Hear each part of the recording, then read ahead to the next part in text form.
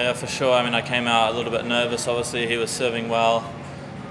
Blew a break point quite early on, and then other than that, he played a good game to break me, and then managed just to fight back and play very clutch tie-break, serve well, a lot of first serves, and then managed to free up again in the second, and then play some of my best tennis. And it's just kind of nice to get some confidence leading into the weeks to come in Aussie Open. So I'm looking forward to that. What's it like playing Roger and then playing those other two guys? Is the gap that big at the moment? I think I actually had a lot of chances against Roger. I was 0-7 for break points in the first set, and then once you kind of get down to breaking against him, he frees up and he played unbelievable. And I think I was playing well, and it gave him a lot of rhythm to kind of play well. But I think the margins are very small, and he matches up well against a lot of guys. He's very aggressive, and he gives you no breathing space, so he does well at that. But no, I think I've beat two quality opponents, and I'm happy with my level leading into Auckland next week.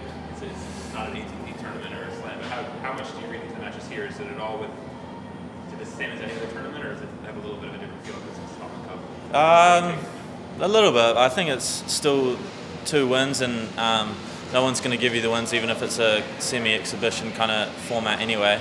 And I managed to tough out 2 guys, so I'm happy with how I'm playing. And I think I've had a great preseason. I'm feeling physically really strong and fit, so I think I'll take the confidence from the matches, and I'll treat them as 2 top 50 wins. Looking forward to playing Serena for the first, probably only time. Yeah, for sure. I mean, it's going to be good.